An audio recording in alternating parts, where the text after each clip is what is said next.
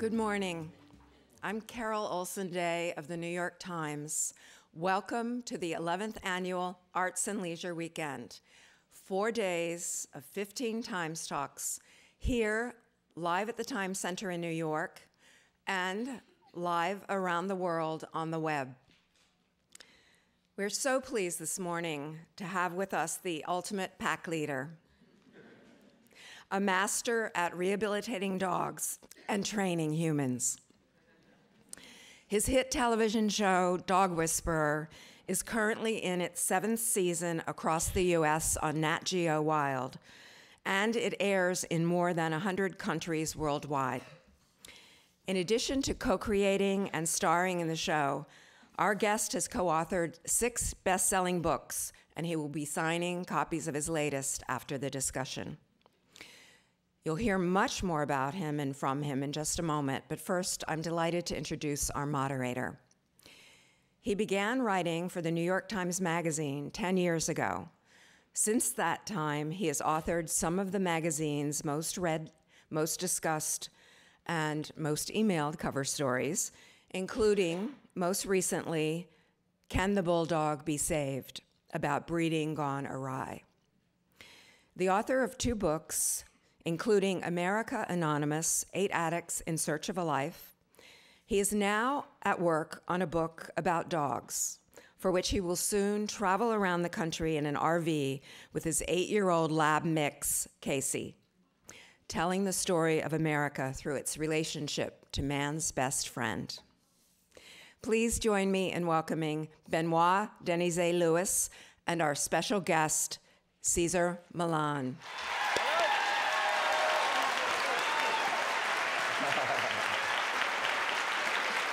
Hello.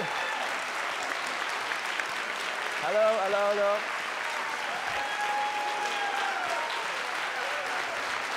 Hello.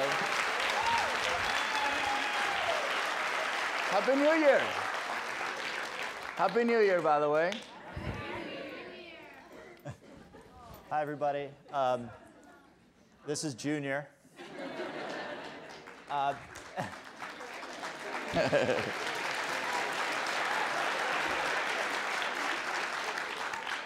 It's funny how a dog on stage just totally changes the dynamic, you know? Thanks for coming and for getting up so early on a Sunday morning. Yeah. I guess they figure that dog people are used to getting up really early and letting our dogs out and taking our dogs for walks and generally having our dogs begin another day where they're leading our lives. So I'm really glad to be here. I'm glad to have the opportunity.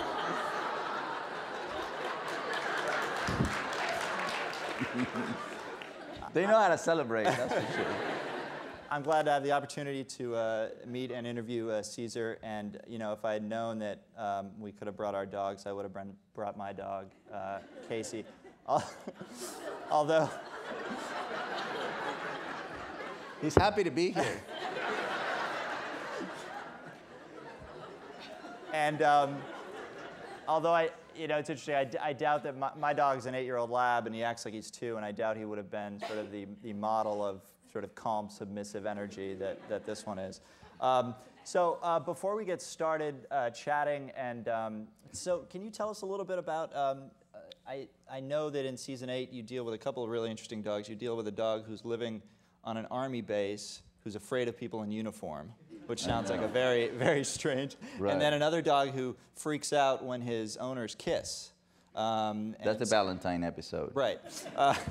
So can you tell us a little bit about you know, this season and what we're going to learn that's new and interesting? Well, you know, what's funny to me, right?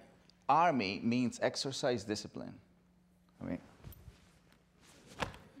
that's discipline, you know. And they know the pack, and they know somebody is the pack leader. But they don't practice the same philosophy with the dog.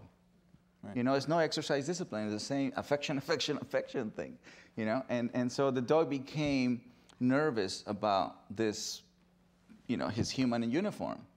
And pretty much everybody wears uniform in the army base. So he's like, has like a nightmare every single day. So is he totally paralyzed, you know, every time he's going outside? And yeah. It's like the owner is in Afghanistan. You know, the owner, the soldier is in Afghanistan, right? So you have to watch out for that. This dog have to watch out for people with uniforms. Right. It's like he's going to attack him, you know, but no, everybody wants to pet him. Right. You know, and that's he's been living like that for a few years. Yeah. You know, and then the case where people can't have a nice kiss. Right. I mean, I love America, right? But that's weird. You know, you can't kiss your wife. Right. You know, because the dog will come and kill you. Right. But I mean, I've seen dogs. I mean, oftentimes I'll sort of bend down I'll be at the dog park. I'll bend down to play with another dog that's come up to me, and my dog will sort of come over and sort of want to play too. And sometimes people will assume, oh, your dog is jealous. You just want to make sure. Is my dog sort of jealous? And was your sense that the dog was sort of jealous of their No, it's affection? the responsibility to make sure the new dog is safe to be with. Right.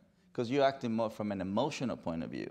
And they're always going to make sure it's instinctual point of view. Right. You know, is that dog okay to be with you? Because they don't want you to get hurt. Yeah. Right? Yeah. And so that's all it is. But it's the interpretation, you know what I mean? Yeah. My clients will come from this state of mind. My dog is very intelligent, but he doesn't come when I call him. Right? My dog is my baby, emotional state, but he wants to kill another dog. Right? And then the other one is, my dog is my soulmate, but he hates the mailman. So it's 4 worlds: instinctual world, intellectual world, emotional world, spiritual world. My clients come from these 3 worlds, right? Intelligent. You know, I have clients who are Harvard graduate, but they can't walk a Chihuahua. Yeah. You see what I mean? Oprah is my client, emotional source. You know, she would call the dogs babies with fur, right? Right. And then as the spiritual, I did an episode with priests and, you know, people who live inside the church, but the dog wanted to kill them. Right? So I got the 3 sources. So what I bring to the awareness is the instinctual understanding. You know, why dogs in third world country are skinny, but they don't have psychological problems. Right? Dogs in America are chunky, and they have psychological problems. Right. Yeah. You see what I mean? Right. They seem to have everything in America, but what they don't have is the common sense, the exercise, the discipline, affection. Exercise, discipline, affection does not just address that. It addresses body, mind, heart. So if you address the body, you gain trust. If you address the mind, you get respect. If you address, you know, after trust and respect, you earn the loyalty. So growing up in Mexico, my grandfather said, never work against Mother Nature. All right, Grandpa, right? Always earn the trust and the respect, but I have to earn it. Right. They're not going to give it to me. I have to earn it, right?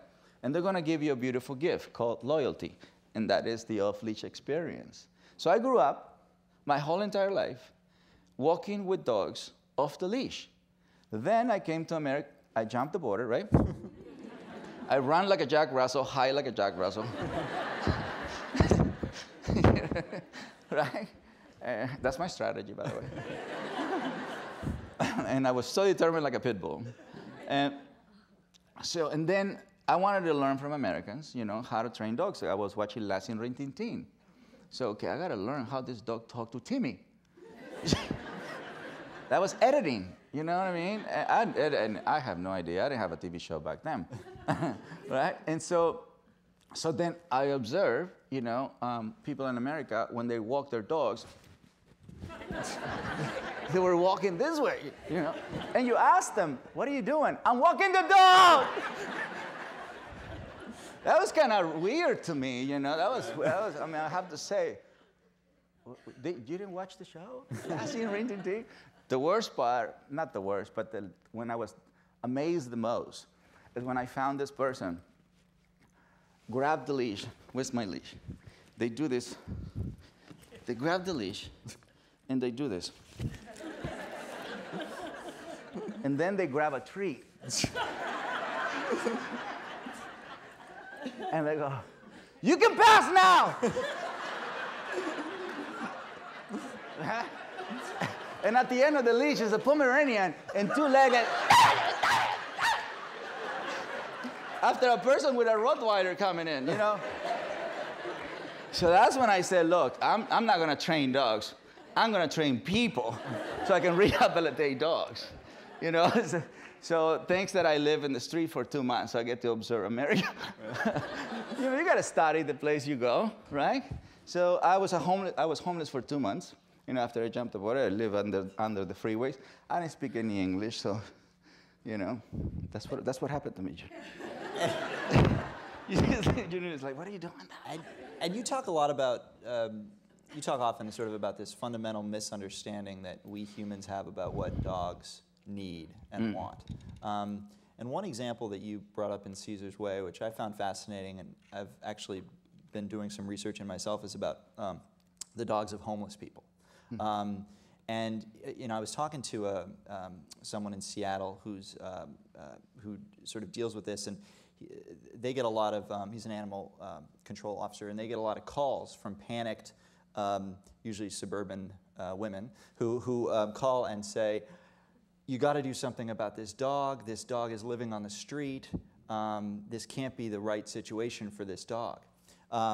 And often the guy will say to them, well, actually, you know, these dogs are some of the most well-balanced, well-behaved, happiest dogs because they're always with their owner and they're always outside for the most part.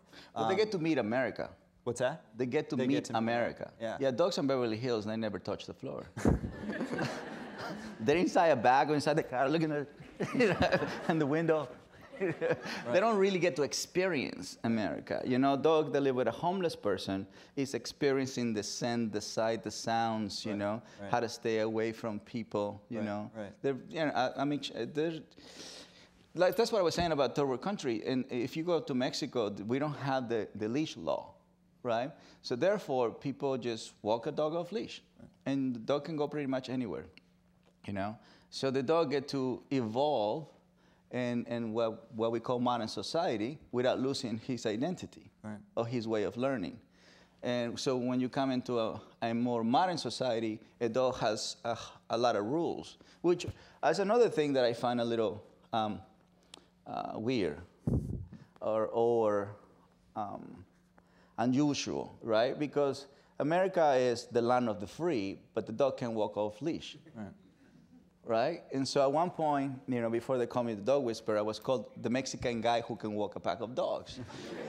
So, yeah, that's how they identify me, right? Yes, I'm Mexican for sure, absolutely. And so here I have 40 dogs walking with me off leash. So here they're following me around. Apparently that was illegal. I knew I was illegal, but I had no idea. I had no idea walking dogs off leash was illegal. This is the land of the free. Dogs get birthday parties and Christmas gifts here. You know what I mean? It's like, what do you mean? Your dog can't walk off leash? You know, so that was kind of weird to me. Right. Yeah. And can you tell us a little bit about Junior? What do you want to know? Just, you know, his bio, a little bit about. Well, I rescued Junior when, the funny part is my friend came and said, you know what, Daddy was 14 years old. Yeah. But his mind was very young, you know, Daddy's still his old self. And the guy came to me and said, you know, Daddy's going to die, just like that. I wanted to smack him, to tell you the truth, right? But to a certain extent, I know what he was talking about, right? I became emotional. And so I know what is a litter of puppies, that you can rescue one, right? Say, all right, well, who says no to puppies? At least to see them, right? So I brought Daddy, because I don't make, you know, my adoption without his agreement. So I went inside with the mother, and I said, well, this one, Daddy's not going to like him. You know, this one is not going to like him. So just to test my evaluation was correct, I brought the more high-level energy dog to Daddy, and Daddy just, he didn't like the excitement. Yeah. You know, he didn't thought he was cute. he was the pick of the litter. You know, this is the biggest one, is the most active. And so, okay, fine. And then I brought the weakest one, you know, and Daddy just gave him the back. And then I brought Junior. That's the one I said, that's medium level. It's just like Daddy, you know, compatibility. And so, and I liked his white paws. It looked just like Daddy, but just gray color, right? The different color. And so when I brought Junior, Daddy went to him, smelled him. Junior just lowered the head, right? And Daddy just went. And as soon as he did that, Daddy turns to the car, Junior starts following him, and I said, okay, we gotta go. And he didn't even say bye to his mom or nothing.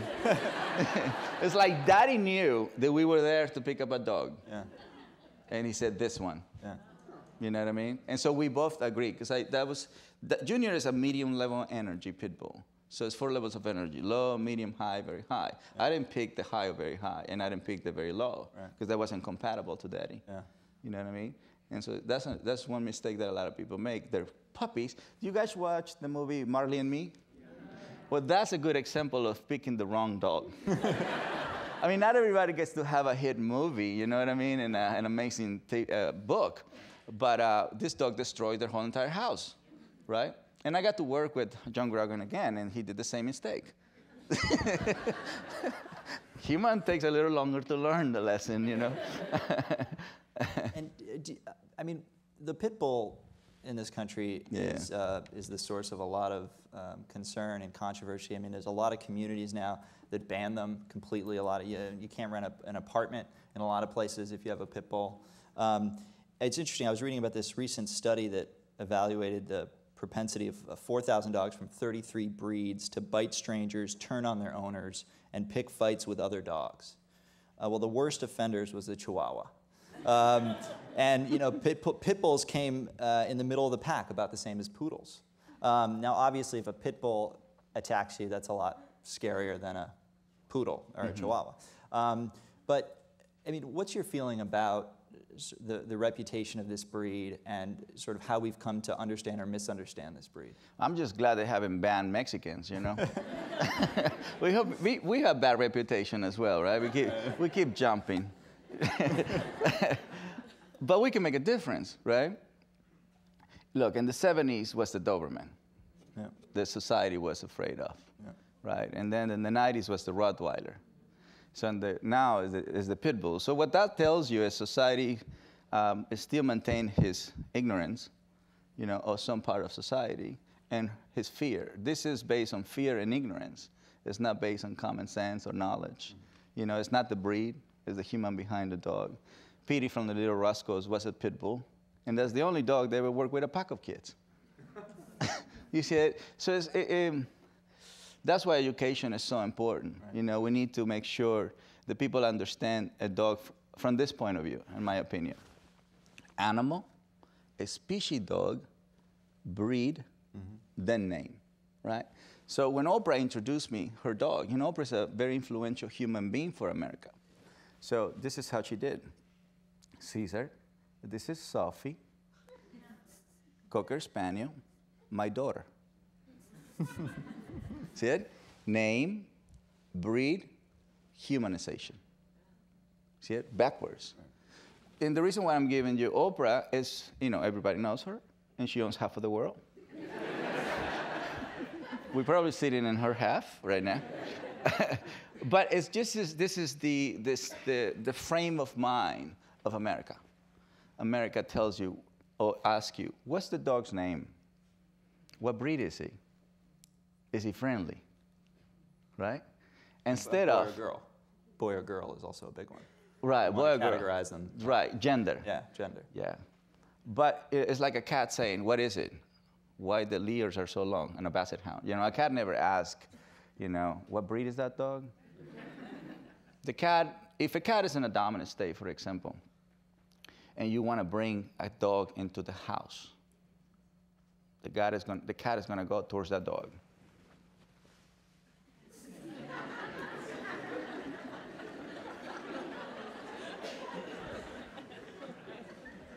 Got close to the dog.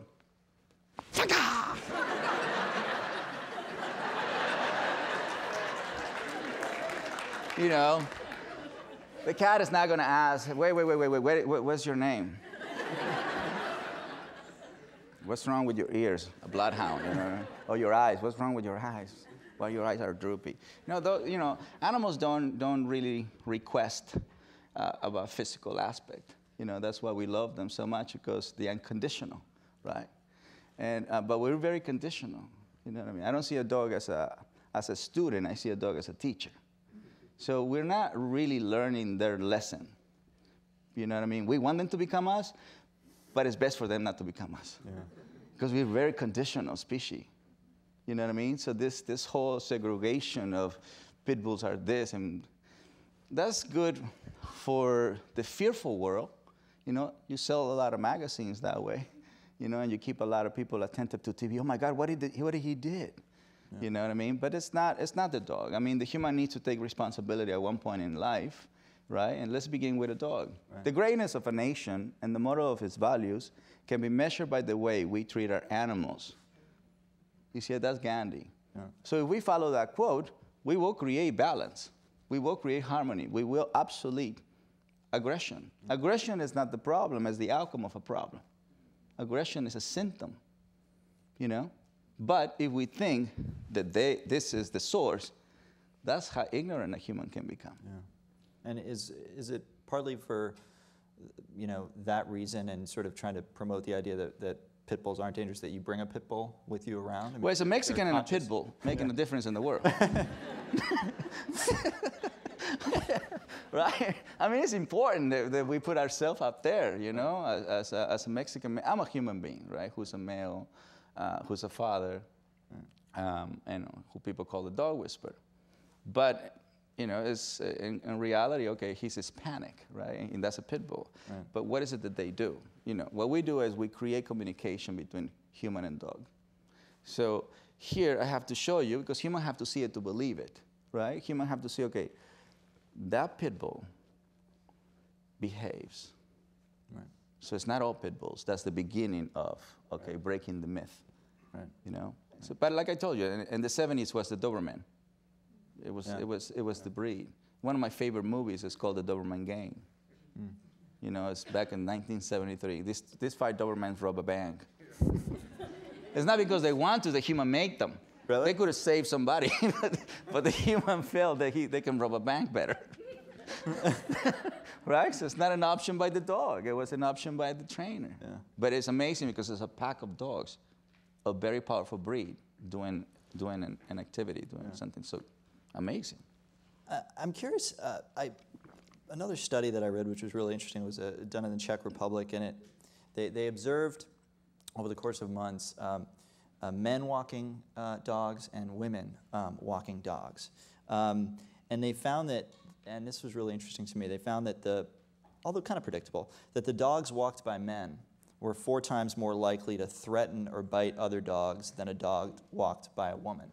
Yeah. And I'm curious if your sense is that's because dogs sort of in their sort of masculine macho thing choose a more aggressive dog, or is it some sort of energy that they're projecting that the dog picks up on, or is it some sort of combination? And what's your thought on that? And have you noticed any gender differences in the ways that we well, and then it has to be kind of cultural background then, right? Because maybe the male over there are extremely frustrated or something. You know. So you wouldn't project that to this country, you know? No. Here, dogs they're walked by women bite more often. Right. You know what I mean? Because first of all, woman is more into relationship than men is. You know what I mean? It's like woman is more 80% of my clients are women. Yeah. Right. And so, from a mom point of view, is they gotta protect the whole pack, and often the woman in the house end up walking the dog, because the kids are not walking the dog. Right. You know, and dad comes really tired, and that's his excuse. And right. And so a female is going to begin, but often what happens is the way my beautiful clients invite the dogs, go, you want to go on a walk? Right.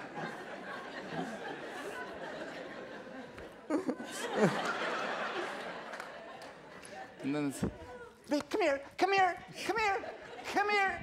You want a cookie? You see it? And so they go, and then they put the leash. Sit.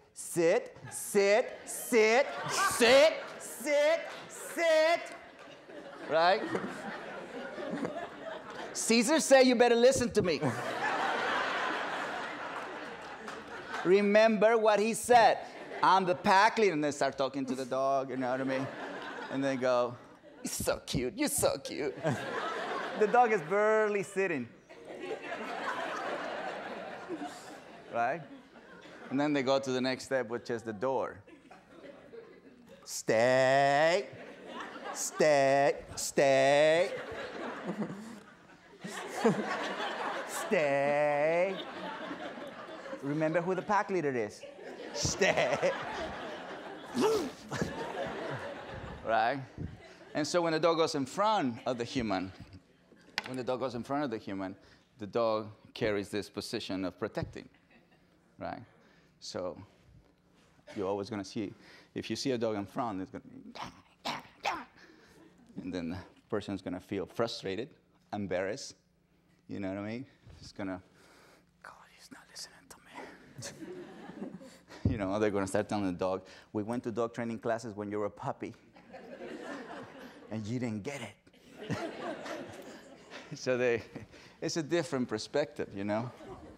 Right, Junior? And do you, the notion of, you know, this is something I struggle with, you know, walking my dog, trying to not let my dog in front of me because I've watched your show. There are other traders who make less of a big deal about the walking in front of and say, right. You know, sometimes your dog's just eager and it's not trying to sort of dominate you. That's true. That's true. So just, you know, why so much importance on that element of, you know, walking out the door, you go first? I mean, does the dog, are you saying that a dog will, if the dog goes out first, that totally changes the whole component of the walk? Yeah. Is that your sense? Yeah.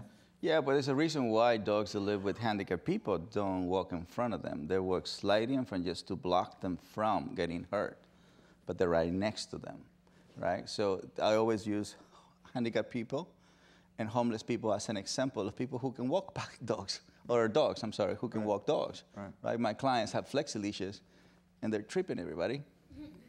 Yeah. It's a joke. But what I'm saying is, a dog that is insecure, for example, will benefit by walking in front. Will benefit, right? Because he's taking you, you building security, you're building self-esteem. But if a dog is anxious, if a dog is excited, if a dog is dominant, if a dog is territorial, if a dog has bitten before, he will not benefit from walking in front because that you will give it more power. You follow what I mean? I mean, when a cat is the dominant one, a dog will never walk in front of the cat, and the cat doesn't use a leash. No. If the cat wants to go through that door, the dog will move. Right. But if a human wants to go through the door, the dog won't move.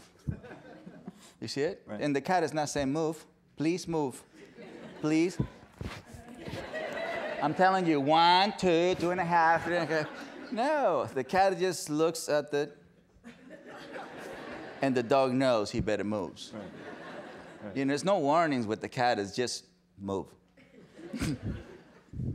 You make the point in your book, Caesar's Way, you say, and this was interesting to me, you say, you know, it's not always, it's rare that, you know, it's always the human who's, you know, in charge, or it's rare that the dog is always in charge. It's sometimes in different situations, we sort of relinquish our pack leader role and the dog becomes in charge. And I actually feel, and since I have you on stage, I'm gonna talk about my dog for 10 seconds, if you don't mind.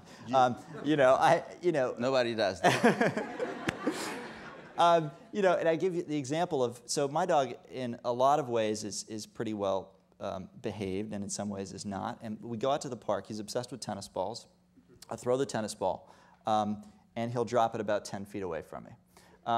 And then, and this is, you know, since we were a puppy, and I'll say, bring the ball, and he'll bring it a little closer, I'll say, bring, and you know, it's sort of laughable at this point, because he's been doing it. And then at the end, in the ultimate sort of display of, who are you? He'll nudge it with his nose toward me in this sort of dismissive, at least I take it that way. I'm taking it as he's like, you know, I'm going to make this human move and pick up the ball. But in a lot of other ways, he's not that way. So my sense is, I mean, am I taking this the right way, that he's sort of making me move to get the ball? I mean, what's going on there? Somebody have to pick it up, right? Yeah. It's patience. It has to do with patience. Right. You know, what is the ultimate goal? From the beginning, they're going to tell you, look, this is as far as I can take the ball, but I don't know if that's what you want.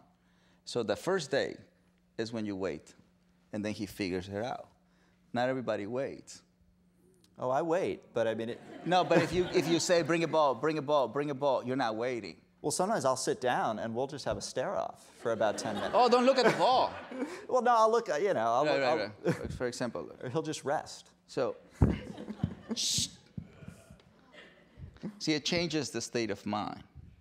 Right now, the mind is excited, and he's telling you, what can I do with it? Right. You know, so it's, most of the time, people play with toys just for physical aspects, not for mental. See? See? Oh, some people feel, because the dog is whining. That is anxiety. Right. Right? Because he doesn't know what is it that I want. Yeah. Shh. So I have to give direction to him. You know, how do I want him to be with the ball? Right. So most of the time, and people laugh. Right. Yeah, when the dog is doing that, because they don't. What happens is most of the time people don't understand, so it looks funny. Right. Right. But that gives the dog a different understanding of what to expect or what to do with it. Right. Yeah.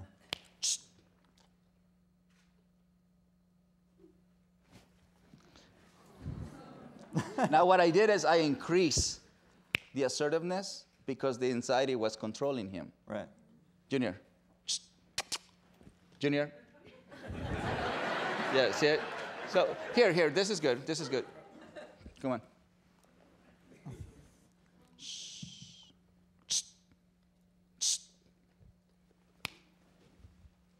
So you have to wait, you know, because the mind, when you ask him to do certain things, it takes a little while for them to calm down. Right. You know what I mean? There is no knowledge behind instincts, there's all reaction.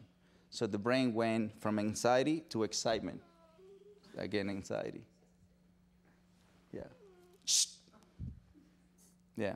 And so what most of the people do is they gave the ball or they stop giving the direction to the dog. And this is why we have to control. This is just a dog being anxious, not a pit bull being anxious. Right. So if you let anxiety control a dog who's a pit bull, and then it becomes a buildup. And then when they have a moment of outlet, they're releasing this anxiety plus, you know, the excitement plus the dominance plus the aggression. So it's a lot of layers they're releasing. So here, we're not playing. I know. Very mean. The reason why is because he's anxious. So I'm not going to nurture anxiety.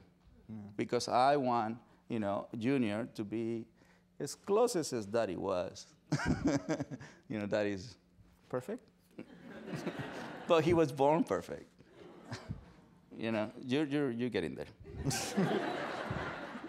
Daddy never whined.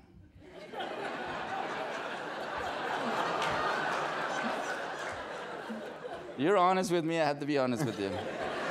You know, that's right.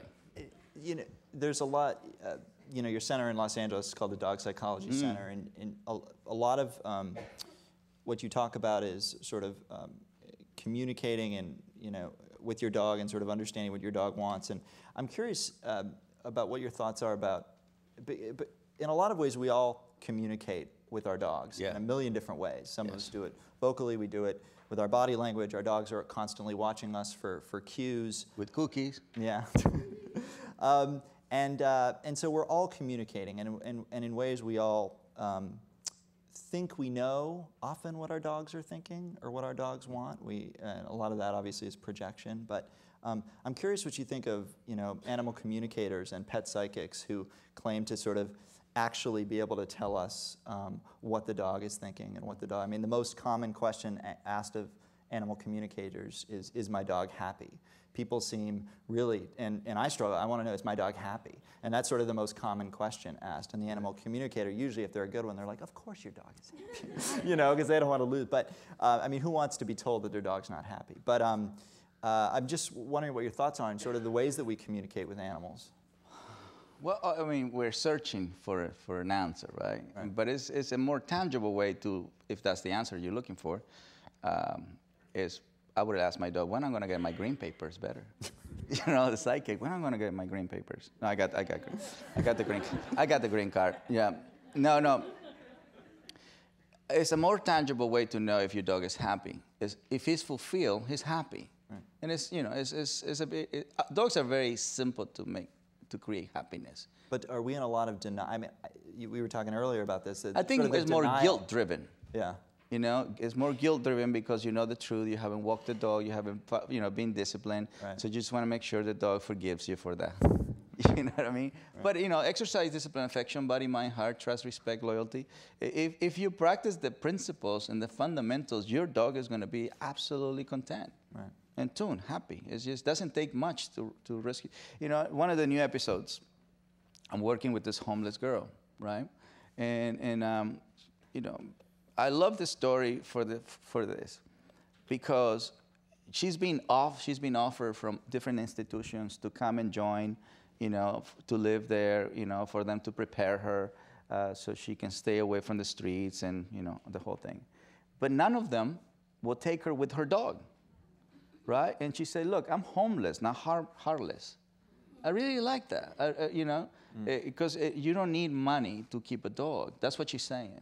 What you need is commitment, right? Just to prioritize things. You know, when America went into the whole financial crisis, and the first thing that went out of the house was a dog. I mean, shelters went to the roof. Yeah. You know, because people say, well, I don't have any more money to keep my dog happy.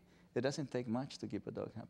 Yeah. You know what I mean? It doesn't. It's just what makes a dog happy is actually a very simple style of life. That's why they can live with homeless people. Right. That's why they can live with what we call handicapped people. I was telling you, you know, the dogs don't see what we interpret as handicap, because to me, handicapped people are very in tune to the conversation with a dog. You know, I work with dogs who are mute, people who are mute. But so that means you don't need verbal communication to have a connection with animal, because they don't really care about what you say. They care about how you feel. So they're in tune to your feeling. Right. A deeper connection. You know, we often focus more on what we say. What can I say? It's not what you say, it's how you feel. You know, when I came to America, I speak no English, right? But so I began by gaining the fundamentals of America. Trust, for them to respect, you know, that I was going to take care of their dogs, you know. So I charged no money. I walk dogs, you know. That's how people find me, about calling me the Mexican guy who can walk a pack of dogs. I was walking dogs for free, right? So I gained the trust by helping them with somebody they already love, but they didn't trust them. You know, their dogs did not respect them. So I make sure I fulfill two important things by doing exercise and discipline. That's it. You know, so, and then the dogs became happy. And then because that reflection is towards me, and then the person said, well, I can trust you, right? I can trust you. I went after the fundamentals, and I charged no money, you know? And from that point on, that's pretty much how I developed the foundation in America. So, you know, I didn't have a license. I didn't have all of those things that are important for American people to do business with you, you know? So I said, what can I give them so they can trust me? I'm going to walk their dogs.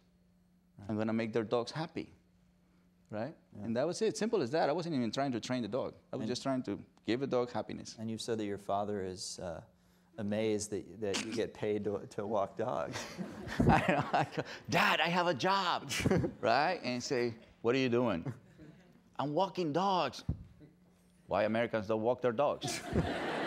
They pay me, Dad, $10 per dog. You know what I mean? Oh, that's weird. Because everybody walks their own dogs. It's not a business, you know, in Mexico, especially where I'm from. Now it is. Yeah.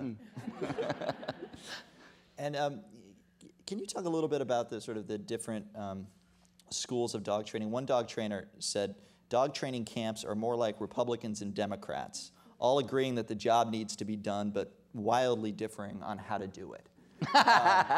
And which I thought was a nice quote. And you certainly know you've been criticized for some of your methods, and there's other dog training methods. Yes. Talk a little bit about the different kinds of methods and why you why you go with the one you have? Well, that's actually respectfully, I disagree with that comment because it's a misunderstanding of what I teach. Okay. Right? I train people. I don't train dogs. Sit down, stay calm, heel is training, right? So it's three things: fundamentals, technique, and outcome. I don't focus on technique. You have different techniques, you know, positive reinforcement and the traditional dog training. And so I focus first on making sure I gain the trust and respect of a dog before I tell him what to do. You follow what I'm saying? So even if you practice positive reinforcement, if you don't pay attention, what is called positive reinforcement, if you don't pay attention to your state of mind, the cookie that you have can actually nurture the wrong state of mind, right? For example, so, hold on, Junior, I'm gonna do this. So for example, this is a dog, right, that goes after squirrels, right? But they wanna use positive reinforcement to redirect them. They considered that a huge problem, that the dog was going after squirrels? Yeah, they're gonna kill the squirrel. Oh, because my dog never actually gets the squirrel. So I know, but if he crosses the street. Oh, across the street. Yeah, it's like for preventing purposes. Right. And they can go from squirrel to a cat, from a cat to a moose, and whatever you guys have here. Right? So what happens is, if they focus on this is going to change the state of mind of my dog, they're not really paying attention what state of mind are they giving the cookie to, right? So they go, leave it, leave it, leave it, right? And the dog is like, right? It's nasty. And then the dog looks at them like this. He gets the cookie. So they're focusing on the dog not looking. They're not focusing on how the dog is not looking. You follow what I'm saying? It's a big difference, right? Or they go, look at me, look at me. They put the cookie right next to the eyes. And then they go, look at me, look at me, right? So they're focusing on technique. So they're no longer paying attention how they're asking the dog to look at them. Right. They're not calm anymore. So calmness is more important than technique. Right, so here. Again, I'm just going to show you don't have to put the ball right next to your eyes for him to look at you. Watch this. You wait. See, now you got eye contact. Now you got sitting. So this eyes is controlling the brain. Right. So this will be positive reinforcement, right, but without the whole talking. So that way you keep yourself calm, right? Yeah, see, you get the eye contact. Junior, shh, Junior. Now you have sound. I'm sorry, I gotta stay within the carpet. You got eye contact again. So you keep nose and eyes, nose and eyes. 60% of the brain is controlled by the nose. And the eyes control 15%. So you can control the brain just by nose, eyes. So that way you stay calm, right? So watch what? Stay, stay, Junior, no, leave it, no, leave it. You just start making the dog go like this. Yeah.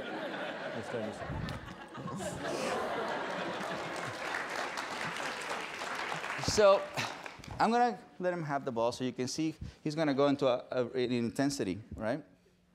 He's gonna start foaming and all. That's limitations. Right. So you're gonna see it's up to you to create limits. Right. So he sees the ball as a way of releasing energy, but not a way to get too far into the intensity. Right. They start foaming. Yeah. So they practice. So the toy brings that to the brain. So that's not positive anymore. Right. You see what I mean? Yeah. Yeah. So that's whatever strategy works for you or you feel comfortable. It's because it makes you calm or confident. It's not because you agree or disagree, because you don't like it, because it makes you angry. You know what I mean? Some people don't like Halties. They don't like Halties. They say my dog hates Halties. Animals are not capable to hate. You know, but that's their interpretation. Right. And so what happens when you put a Haltie on a dog, he throws himself on the ground, he does all this thing. He's supposed to disagree with something that is foreign to him. Yeah. but people interpret that as hate. Yeah. So now every time the dog sees this, the human puts energy now in it. Right. You know what I mean? Yeah. Some people don't like prong collars, and some people can't live without prong collars, right? Because for them, a prong collar gives them the ability to control, so it makes them calm. Yeah. So the prong collar is not for the dog. So this is pretty much but now I have my own leash, right? But I started with a 25-cent leash, right? Just a rope. Yeah.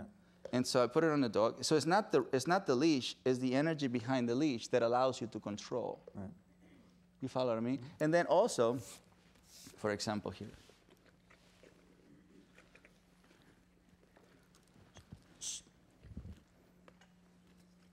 Right. When you put a leash on a dog, if you put it here, see, right now I'm just blocking the brain from getting into that state, right? It's no negotiation, this is just what it is, right? So that way it's a direct message, right? A lot of people will go, leave the ball, leave the ball, leave the ball, leave it, leave it, leave it, leave it, leave it. Right. So the more you hesitate, right, the more he holds the ball. Right. You know, and then people started like competing for the ball, and then oh, he really loves the ball. Yeah. No, right? So if you walk with the leash here, you know, the dog has the option to put his nose in the ground. But if you walk with the leash here, the dog doesn't have the option to put the nose in the ground. Therefore, you control much easier with less physical body. Right. So once you see people with the leash here, you're also going to see them with the leash. Right, right. Yeah. And often you will see them wrapping the leash around their waist. You see it? Yeah, I've done that. The neck, the neck is the most powerful part of the chest is the most powerful part of the neck. This is the most sensitive part. Right. That's why in dog shows, they keep the leash all the way to the top. Right. So it gives the dog a proud position. At the same time, the nose is not in the ground. Right. 60% of the brain is controlled by the nose. Yeah. So the first thing you have to control is the nose, not the eyes, not the ears. Is the nose. They're born with the nose open. 15 days later, they open the eyes. 21 days later, they open the ears. Nose, eyes, ears. Yeah. Mother is sent before sight, before sound. Yeah. And so when a human meets a dog, modern human meets a dog, oh my God, they begin with ears. Right, right. You see it? And then they start touching the dog. Yeah. Right? So can I share something? Well, I'm sharing, sorry. All right, so for kids, this is something that I also saw in America. All right, so they see a dog from far away, and the person gets excited. Oh my God! Can I pet your dog, please? Right? That's from far away. Right? That's from far away. So remember, proximities, a dog senses or animal senses the energy from far away. So the human begins very polite, right? Please, can I pet the dog? And then the human with the dog, let's say this person is going to meet a happy-go-lucky dog, right? So happy-go-lucky dog sees the human that is about to meet him 20 feet away, right? Now the dog lover begins his journey getting closer. Oh, thank you so much. Thank you so. The closer you get, right? The dog gets more excited. Now somehow this dog lover human ends up under the dog. Oh my God! Oh my God! Oh my God! Oh my God! Oh my God! Right? So the dog now is licking the human. But this human is interpreting as kisses, kisses, kisses, kisses, kisses. Right? So now the dog's on the top of the human, right? Licking the human, and it goes. And then the human obviously gets upset, right? And then the owner of the dog gets embarrassed. Off! Off! Right? And then the human who was under goes, oh my God, disgusting. And the dog is like, she started it.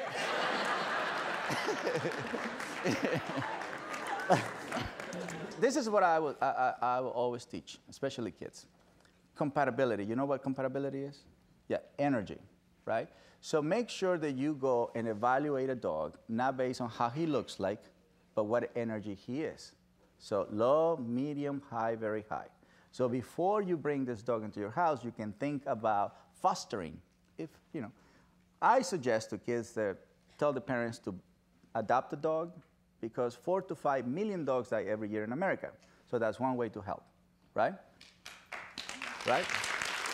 Then, as soon as you bring the dog home, begin the ritual of teaching them what is called separation, so it doesn't become separation anxiety, right? So when people bring a dog or a puppy, for example, a dog, an older dog, this is what everybody does. Oh my God, he's so cute. That's the first day. Oh my God. And the dog goes start backing back. Oh, he's so cute. Oh my God. Right? Sorry, Junior. Or if it's a puppy, oh my God, he's so cute. So now this puppy is right here. Oh my God, he's so cute. Right? In the top of the human. The first day. The first day. So first day, you teach the dog to stay in any place, and you separate. Because in reality, you got to go to school. Your parents have to go to work. And that's the beginning of him learning, is staying away from the human. So you begin to teach him rules, boundaries, and limitations. And when you come back with no sound, you enter, you reward calm state. That's just the beginning. Then you take him for a walk, right?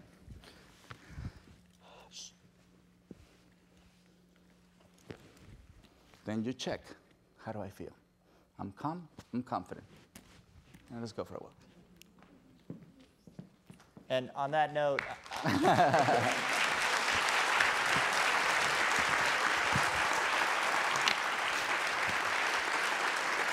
thank you. Thank you, everyone, for coming. Cesar, thank you so much. Nice to meet you, by the way. It's great to meet you. Good. And he's going on a journey of 4 months with his dog. I'm really jealous about that. I mean, Junior and I go different parts of the world, but not on R&B. We'll do that one day. So you're going to be signing some books, I believe. I think so. I think so as well. So thank you, everyone, for coming again. Thank you.